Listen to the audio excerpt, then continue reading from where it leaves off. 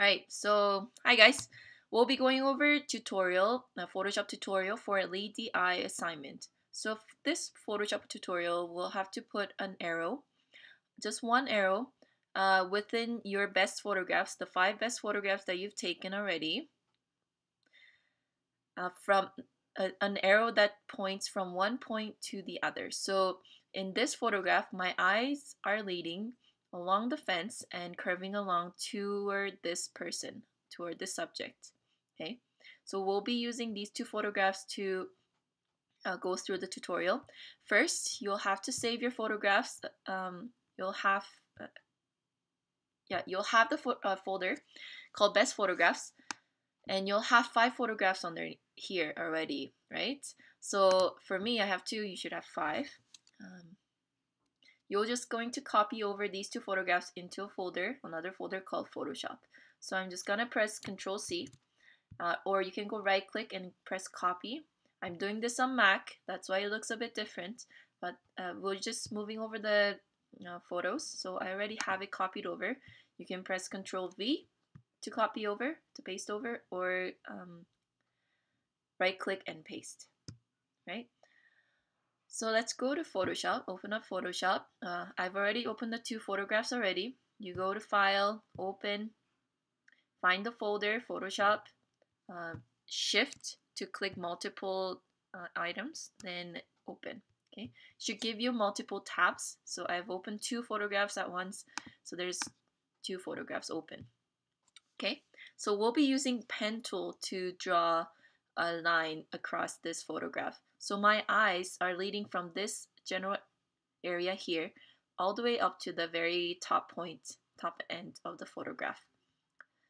Right, so we're using pen tool just so that we get kind of used to the pen tool. Pen tool is very important within any kind of Photoshop editing.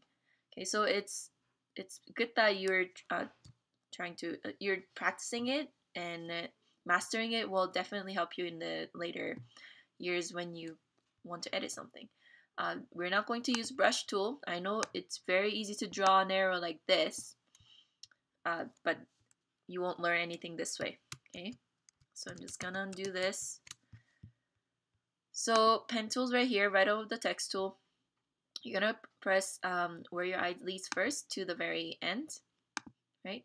And kind of draw an arrow kind of shape. Okay, you see when you click on it, it creates points, right? Every time you click on it. So when it makes kind of this minus sign right beside the pen tool, it means that it's going to delete the point that you've put in. So be careful with that. Okay, it's very hard to see with this stroke.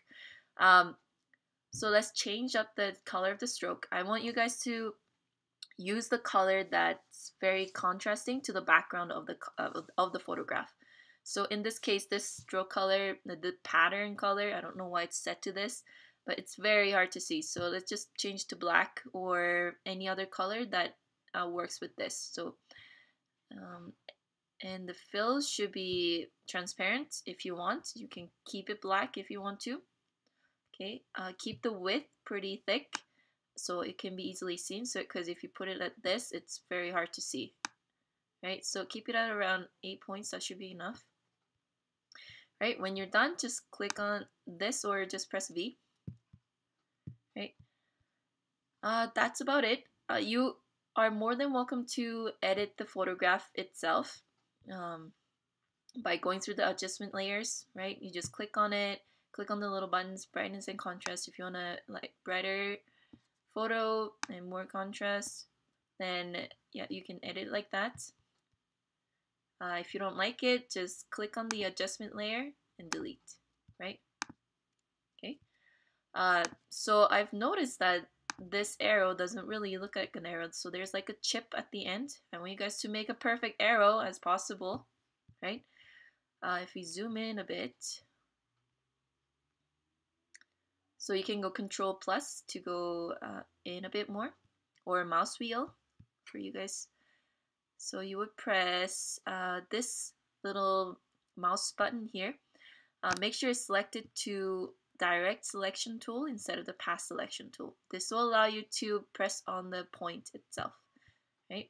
So if you click on the path, it will give you these little points, right? So I want to edit this point here. So I'm gonna click on that. It gives you a little white selected box. That means you can move it wherever you want to. Okay, like this, like this.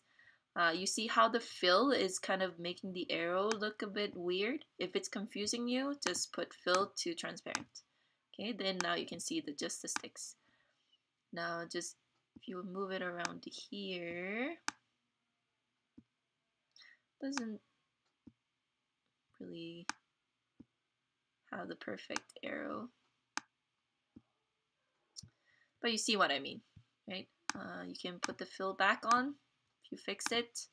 Then you can go zoom out and see how it looks like. It's not bad. It's pretty handsome. Okay, so that's that. Okay, make sure you save it. File, save as. Yeah, transformation, apply.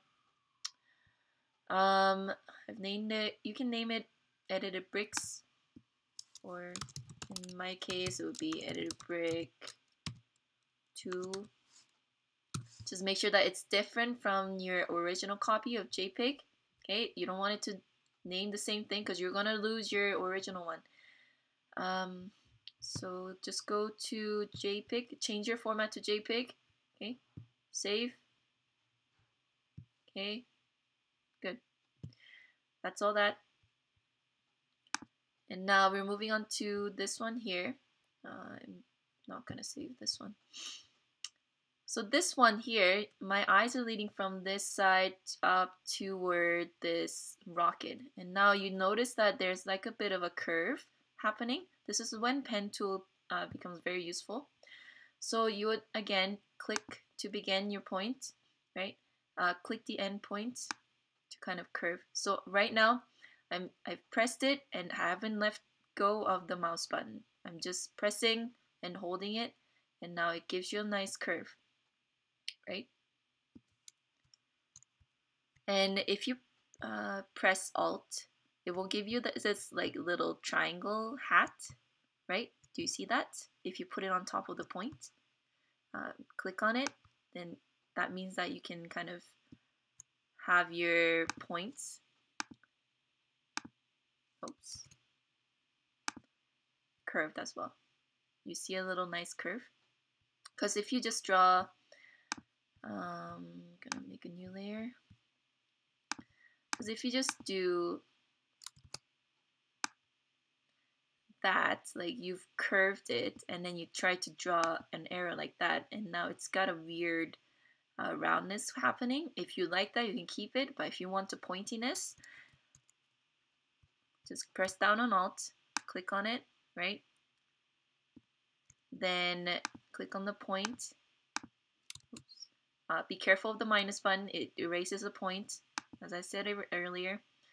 Just click on that, and there you go, there's 2 arrows. So I don't need this arrow, I'm gonna delete it, delete key. So now this arrow here has a little funny color again. So click on pen tool again, fill, no fill, stroke to black. Black works, but I rather have a different color than the silhouette color, so I'll just put it red. And there you go. If you want like a kind of a see-through arrow like this photograph here, you see how you can see through the fences? Make sure the arrow layer is selected and go to opacity, bring that right down. It's gonna give you that feel of, you can see the back of it. So that's it. If you have any questions, you know where to find me.